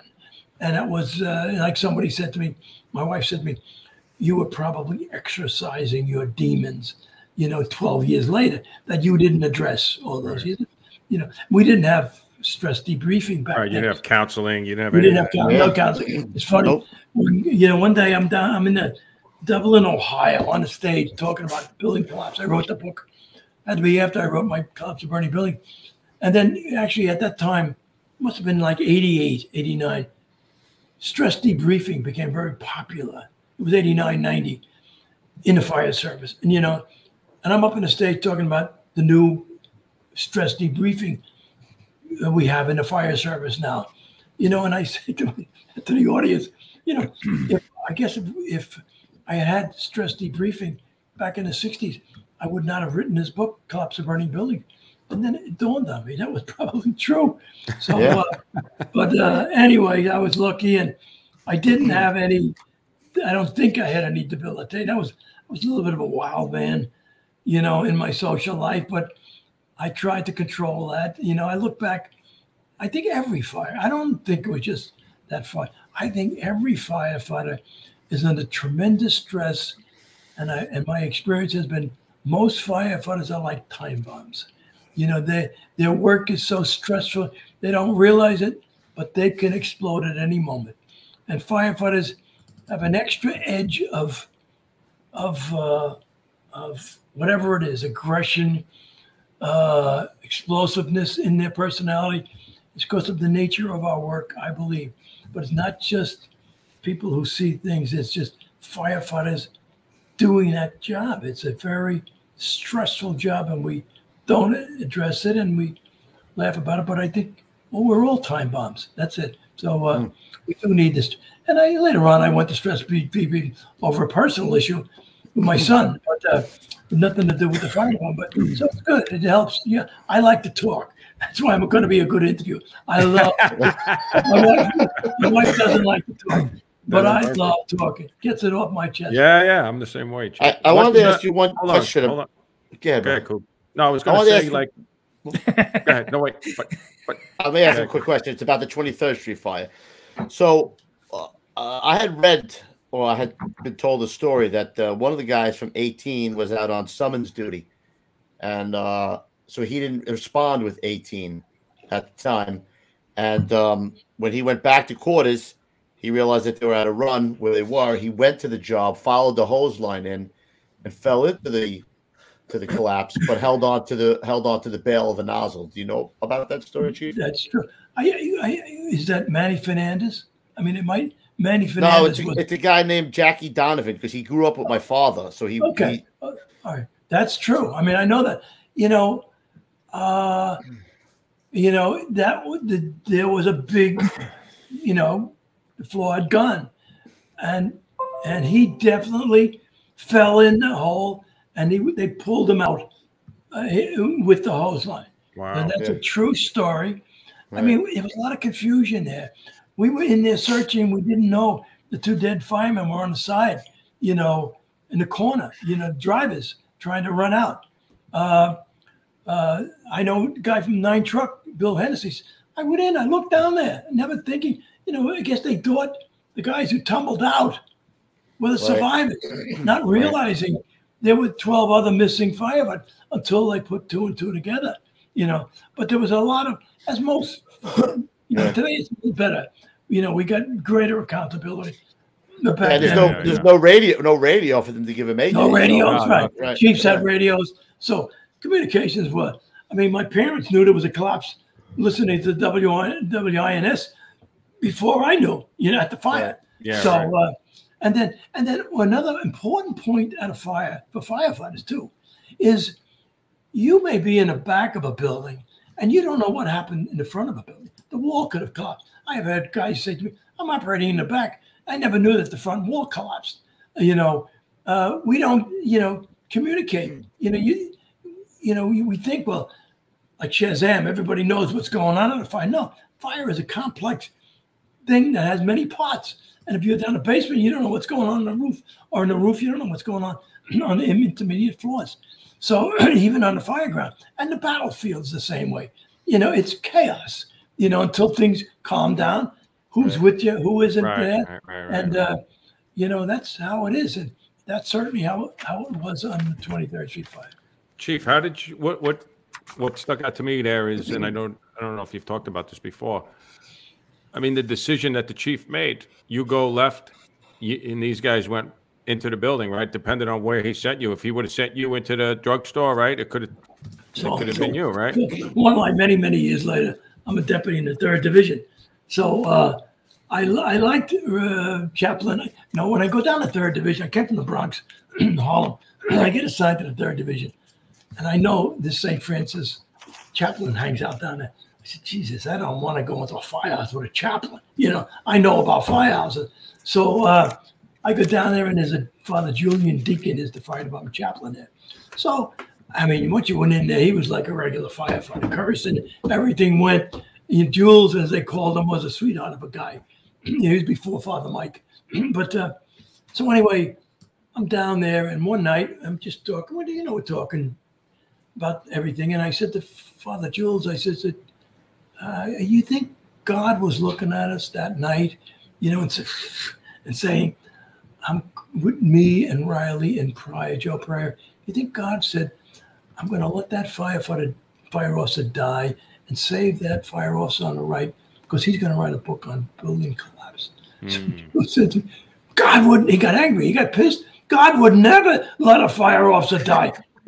So I said, that was a good answer to a stupid question. God would never, but I did think about that. But so that was it. And then another thing about that fire, if you take a look at the guys in that picture, I mean, I keep thinking about the 12 firefighters who died.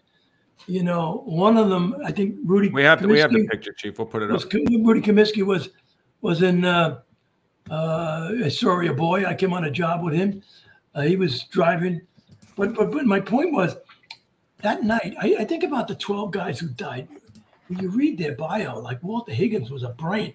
All his kids went to, Yale, Harvard. Riley's, children, executives, and officers in the military. So, but my guys, the guys in 33 Engine that night, we did great. I mean, I became a division commander in the 3rd Division where Riley was working when he died. Eddie Butler was a fireman with me that night. He became the Manhattan Borough Commander. Frank Lombardi was a fireman with me that night. He became the 11th Division Commander.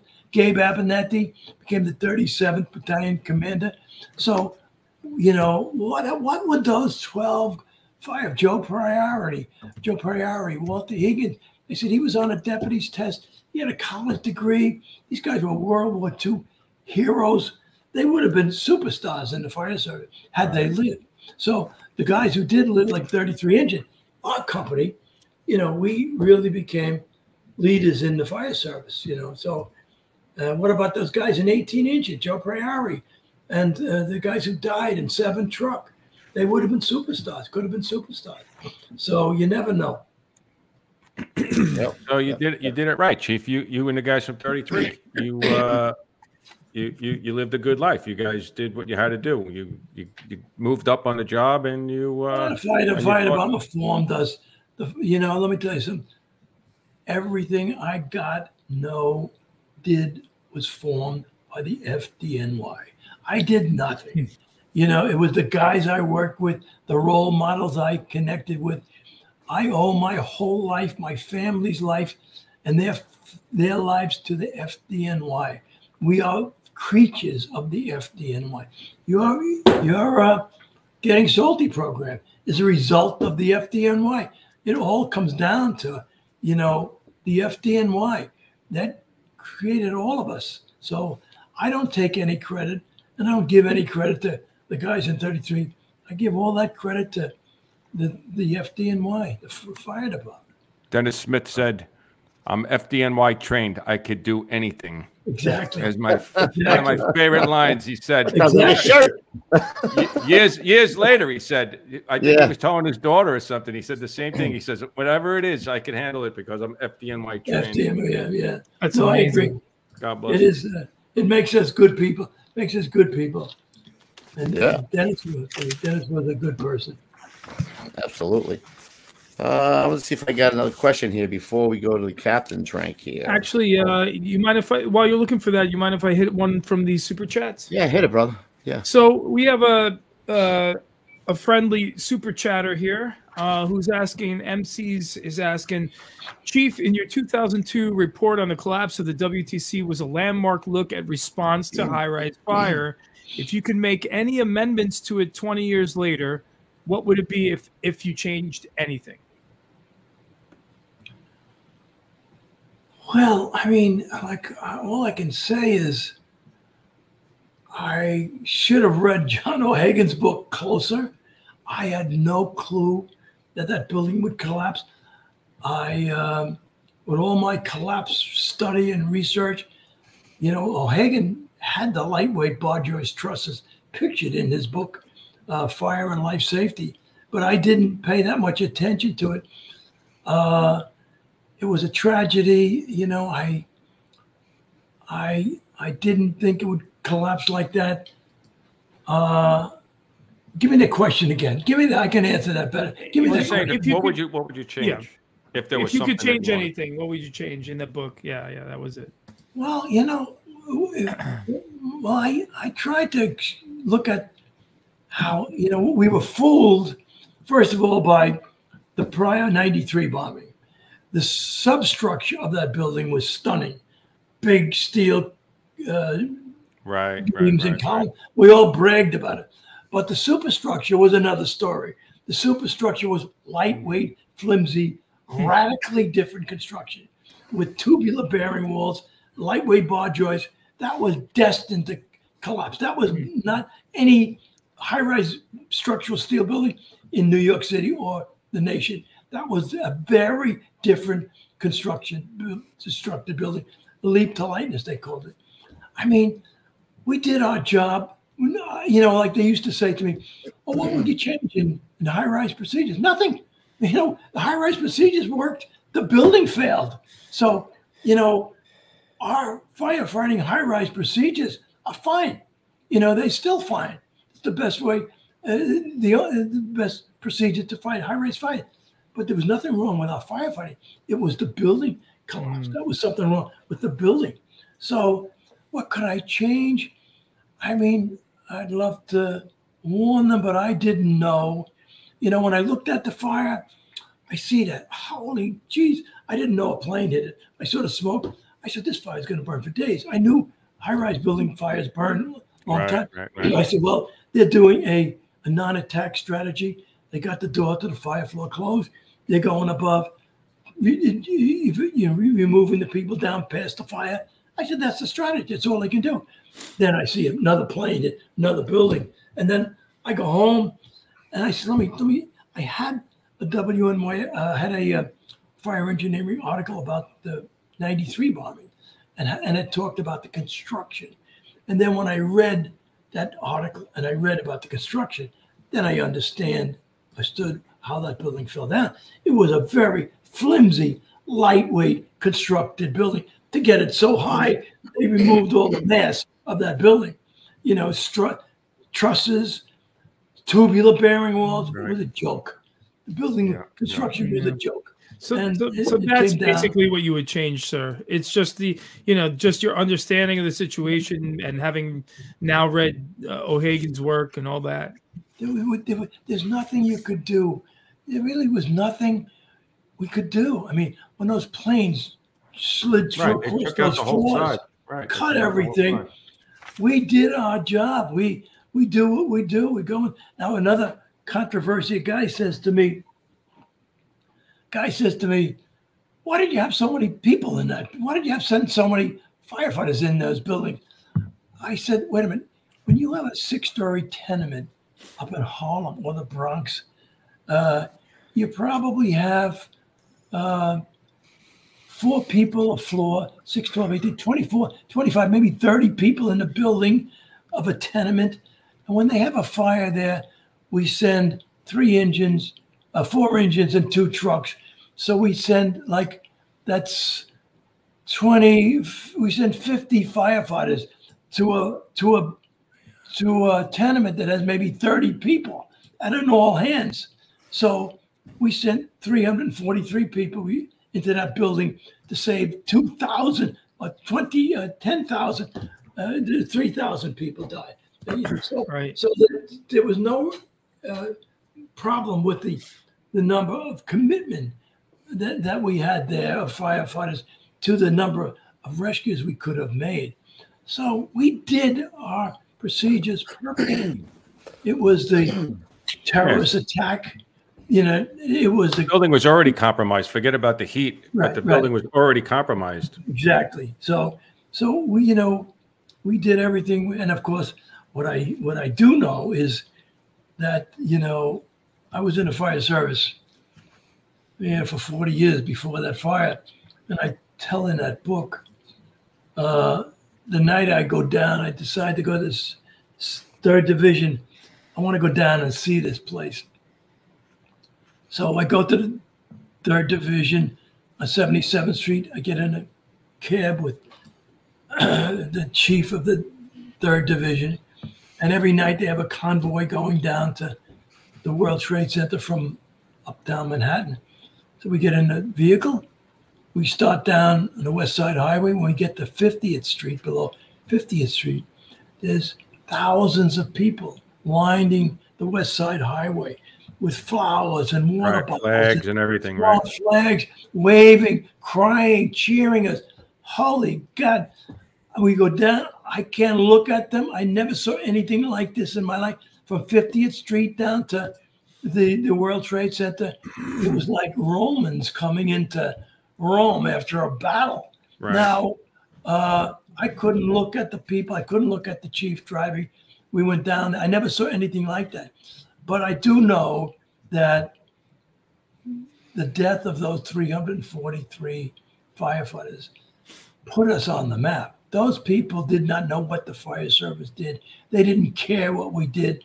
That tragedy, when those firefighters lost their lives, made us all heroes. We are now basking in the glory that they earned us. Now everybody understands what the fire service does. We give ourselves to, like Walter Wilkinson said to this angry guy in an elevator in the Bronx, firefighters are the closest thing to Jesus you will find in most. That's it in a nutshell. So, now the public realizes that. No doubt. Wow. No doubt about it. Yep. I don't remember what question I had after that.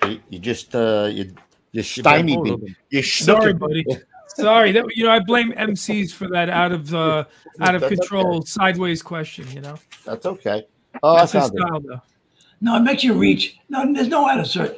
I'll take bad questions. There's no such thing as it makes us. Well, good thing you're on our show, Chief. We got tons of those for you. I know. Give me a couple. I'd like to see if I can handle it. I think I can handle it. There's a couple of places in the book. I think it's kind of the same types of points. You said college showed you the whole job as opposed to what you were seeing. Here's what happened. Here's what happened to me. I'm 21 years old. Frank Lamuschio has me going to Queens College. And, so we start to go down, take courses down. I'm taking courses. And being taught by Chief of 3rd Division Charlie Walsh, high-rise fires. Lou Harris is talking about marine fires. We're talking about airplane fires, strategy, tactics, and I'm going back into the firehouse, learning how to survive a tenement, stretch hose, raise ladders, and tenement fire. Now, there's two different worlds. I was learning a macro world of the big chiefs as a 21-year-old kid, and nobody was doing that back in 1959, 1960. John Jay hadn't existed. Today, young kids can go to college and get this macro world about strategy and tactics. Right. But you've got to learn the micro world about survival in a firehouse, how to put out a fire, how to keep from getting killed in a building. So I was at those two worlds there, going back and forth. And so that set me on, after I got my had to get 64 credits for an associate's degree, then 32 were fire courses, which I got A's and B's. And the other, I had to take Queens College required courses, physics and math, English, language, all that stuff. So to get my degree. So then I started taking, education courses, which were very difficult. I got to see most of them courses, but I had to restudy what I didn't learn in high school. So that was what I was up against, the macro and a micro world. Right. And so that was it. And it's good. So I would advise young firefighters at the end, what is my advice to young? Go to school, get a college degree, take a fire science course, see what those big chiefs are talking about. And also more important is to learn the micro world of the firefighting in the firehouse. But you've got to do both. I'm going to segue into this question then, Chief, because you also talked about how going on the circuit and lecturing opened your eyes to the volleys, which showed you a different side of the job. Okay, so when I never got of course, I didn't know how to do any lectures. But after I wrote that book, I started getting calls to do lectures, and all of my calls to do lectures were in volunteer company. Now, Firehouse Magazine, their main audience is a volunteer fire company. So these guys were reading about me in 1981 when I started writing for Dennis and Firehouse. In 88, when I had my book out by Fire Engineering, I got calls to go do lectures. They were all from volunteer fire companies. They wanted to know about this collapse. Now, I don't remember getting a call from a paid city fire department. Paid city fire departments, Chicago, New York, Philly, they got their own guys, and they think they know everything, and they know a lot more than most of us, but they don't know everything. The volunteers are open to learning new things. They were more open to what I had to deliver, and I learned a lot from the volunteers.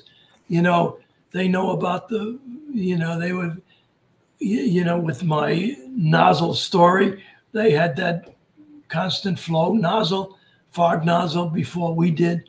And they knew about positive pressure ventilation. They have great innovation in the volunteer. In fact, the big old cities are very hard to change. They're like the aircraft carrier. They don't change direction fast. Those volunteers are at the top of the cutting edge of the fire service. They know what's new, and they expect you to know. And I had to keep up, learning what they knew. So they were very welcoming. I didn't know if they would understand what I had to say, and they did. They have a room in fire. You realize it doesn't matter the height of the building; it still breaks down to a room in fire. And so I thank the volunteers. They were, and actually, when you take a look at it, there was 1.3 million firefighters. There's only 300,000 paid guys. Most of the fire service is volunteer. So you got to realize that's the American fire service. And they're running in with 3 guys. Yeah, they're doing with hat tricks and mirrors, as they used to say. That's it, exactly. They have to do everything, and they, sometimes they ridicule us. Look at all these guys you got. So, and we specialize. So, my hat's off to the volunteers.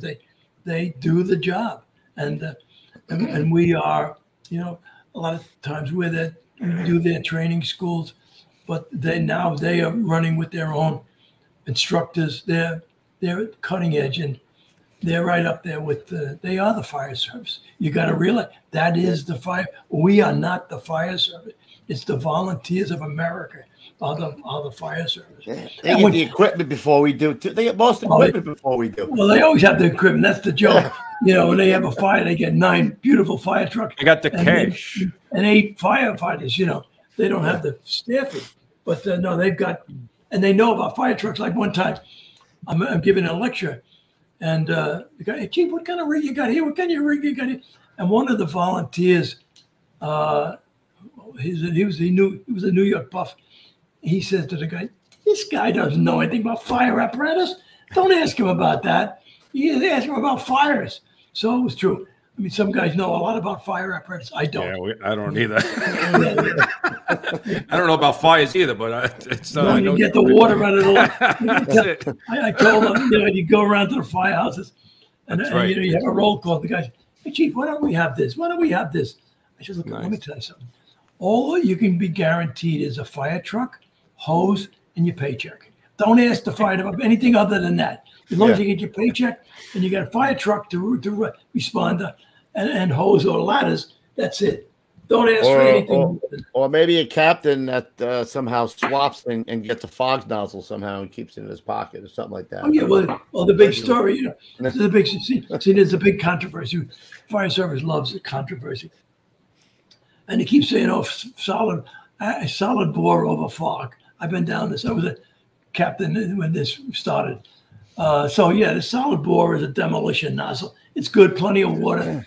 13, 15, 16, whatever the hell it is.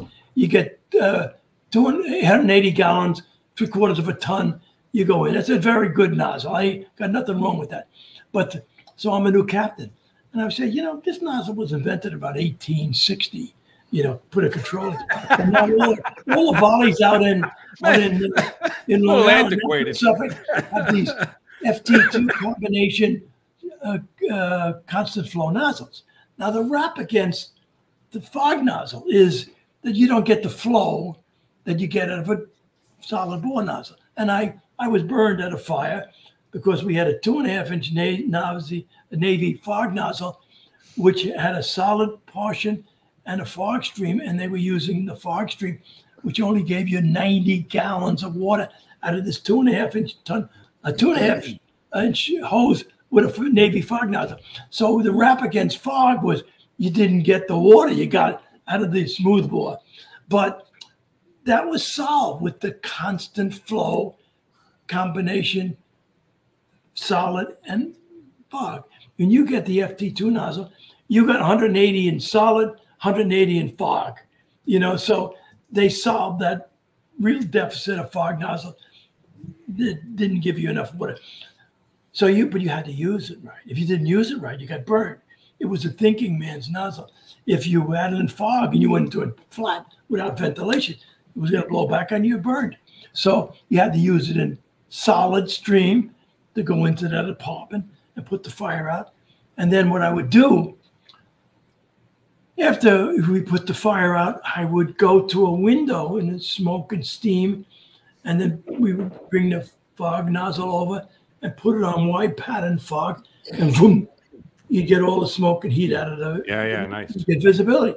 Yeah. You know, so of course, in that book I write, one day I'm on a building, a vacant building on Lenox Avenue, and we knocked the fire down.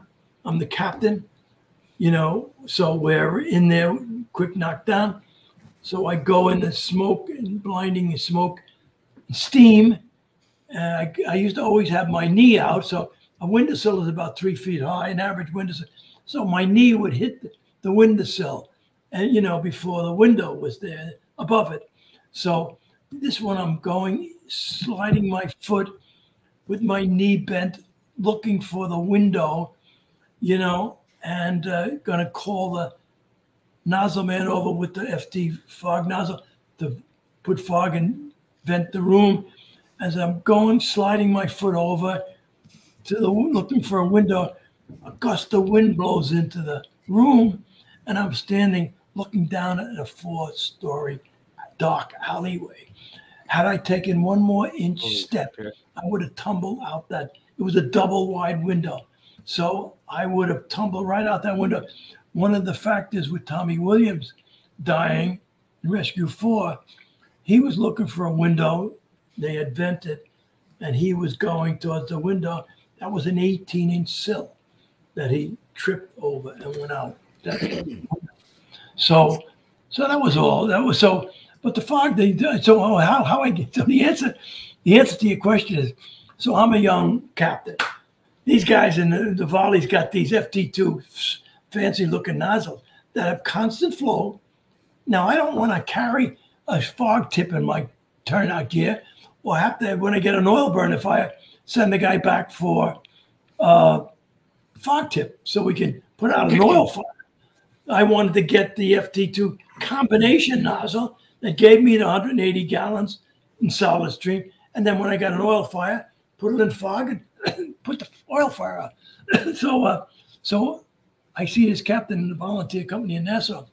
I think it was, anyway, so he said to me, Chief, Captain, I'll make a deal with you. You get me 30 of those eye shields from your shops, and I'll give you an FT2 nozzle. We'll trade. So I go down to the store, and I order 30 Bork eye shields. You know, everybody wanted them on the helmets, and they protected your eyes. So I bought them. I gave them to the captain of the Nassau County Fire Department. He gave me an FT2 nozzle. So we used that FT2 nozzle. And of course, it almost got me killed, you know, going to that window trying to vent it. But a hell of a price to pay. Yeah. But so then during the one of the strikes, we were, And I had a very aggressive nozzle man who saved my life many times. He got burned too many times. So the Manhattan Borough Commander, Fogarty, gave an order in Manhattan, no more fog nozzles, get rid of them. So I had to get rid of them. And we went back to the open bore. The 1860s. Yeah, 1860s, yeah. So anyway, so that's it. Kev, what were we talking about the magic carpet? Where did that come in? I always remember that the chief said. Once he got on the job, he started his magic carpet ride of his career. Well, another time, in the last chapter in the book, one of the last chapters, I'm sitting in the firehouse of the 3rd Division on 77th Street. My last tour at night, the last night tour. I'm looking out the window, snowing out. I'm looking across the 77th Street. There's a big, heavy timber brick building there. Snow is glaring off the street light. And I said, this is my last tour in the fire department, night tour. And I said, you know what?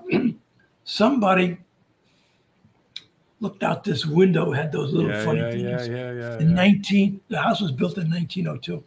I said, some officer looked out this window in 1914 when we went into World War I.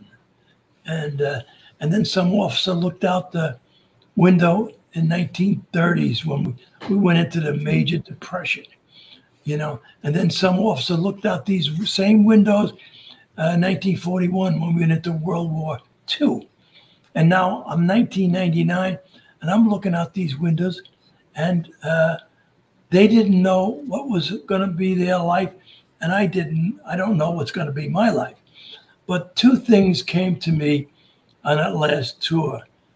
One was, it was a magic carpet ride. My life, some guys have had different experiences. They had tragedies in the job, the deaths, so I don't minimize that. But my life was a magic carpet ride. The fire department, I rode on a fire department's magic carpet. And I was passing through like everybody else, like we all passed through, so these were the 2 things I thought of that night, that it was a magic carpet ride for me. And I was just passing through like all those guys in 1914, 1930, and 1941. So leave it better than you find it, right, Chief? What? Leave it better than you find it. Oh, yeah. Oh, now you're stealing my last. Is it? You're stealing my, your thunder? The old school tip. Yeah, my last tip. I'm going to say that. Are we ready for that? You know what? I think we should stop here and then pick up from captain to deputy on part 2. On part 2, exactly. Are you all right with that, Chief? Yeah, Dennis went like this when he was ready. Dennis Smith gave one of these. Right. Wrap it up. Wrap it up. He said, I don't know how long it lasts. If I do this, it means wrap it up, he said. No, I'm fine. But it is good. It's 2 hours. That was 2 hours. Yeah, that was 2 hours. So what we'll do is we'll pick up from captain when he goes to love to do it again. The fire factory. Actually, when we go into the post show, we'll pick a date. That way we have it. We won't let you go. Fine. So shall I, Kev? Yes. Do it. It's time for the old school tip of the day. Chief, you're on. Okay. What I would tell a new firefighter is, first of all, study, get promoted. And the fire service is so complex now, you can't learn it all. So what you have to do is make lieutenant or captain and then specialize in one aspect of the fire service and then teach that aspect of the fire service. And then, as my friend said, we all have a responsibility to leave the job better than it was when we entered it. Now, so you take one aspect of the fire service, become an expert at that because there's so much of it. Like I did collapse, and then you spend the rest of your career teaching it. One of the things I want to talk about is this guy, Nick Papa, the guy coordinating ventilation. It was something we all talk about, how you have to coordinate venting with the hose line advance. This guy took that, wrote a book about it, and now goes around the country lecturing about coordinating ventilation. Nick Papa, you know. So how many other subject matters that are there that you can choose from, become an expert in it, and then go around and lecture, you know, the new firefighters and explain to them about it. So that's all. Become a lieutenant or a captain or a firefighter and specialize. The main thing is specialize in something, because our job is too big now. Specialize it, become an expert in it, and then become a philosopher. Go around and teach it. That's what I would advise new firefighters to do. I like it, Chief. My captain, when I was in 117, he ended up becoming battalion chief. He said, if you're not studying, you're not moving up. You know what I mean? Like even if you don't become lieutenant, just reading the book makes you a better firefighter. Makes you better firefighter. I mean, you got to think about it. My father-in-law loved being a fireman. And guys, I know guys that just love being a fireman.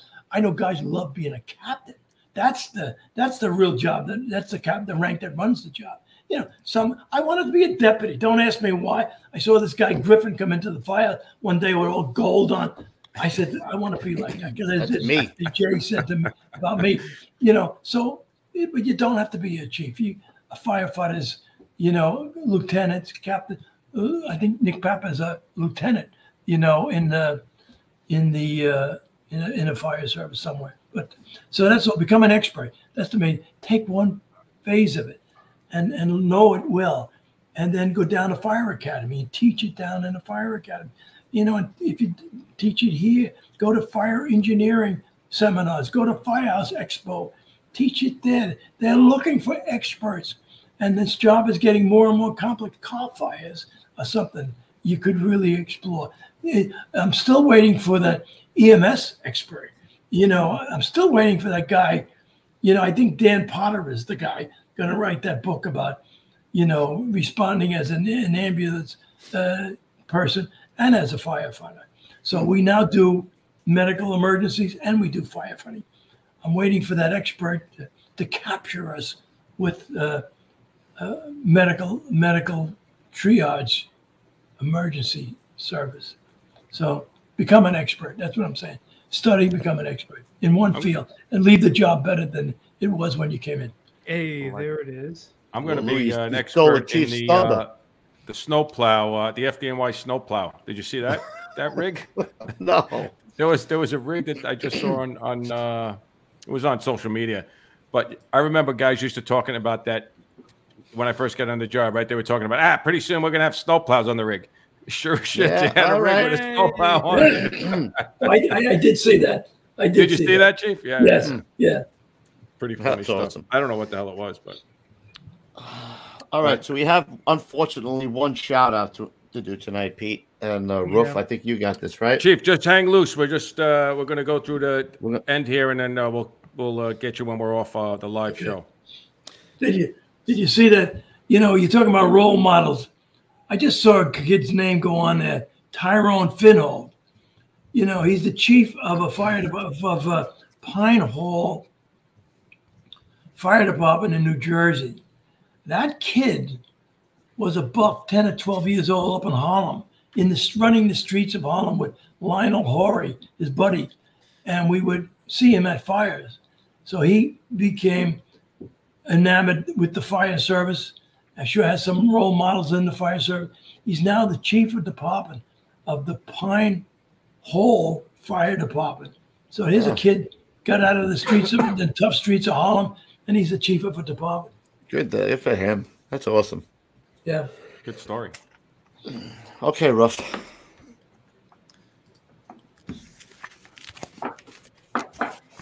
Ruffy. Yeah, so this was a picture. We had, unfortunately, a line of duty death. This was a picture, I believe, Paulie Zara. I think he's a lieutenant there. He sent this picture. So this was, let me see here. Yeah, you have his name there, Coobs? I just lost the screen here. Hold on. You have it there, Petey? I'm looking for it. I just had it here. I'm sorry, guys. Stand by. Okay. Well, I don't have the name. I know that he's in 134. Jess Gerard. Gerard? There you go. Jess Gerard. So he just passed away. They had a job in from 134 truck, and they just had a job, and he passed away 2 days later. Or a day later. He lives in my neighborhood in Long Beach. Yes, he's in Long Beach. Yep. So line of duty death. We're going to give him the 5 bells for a line of duty death, brother.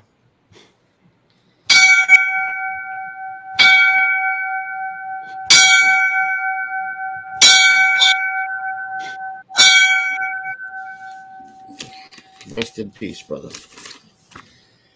All right, Ruffy.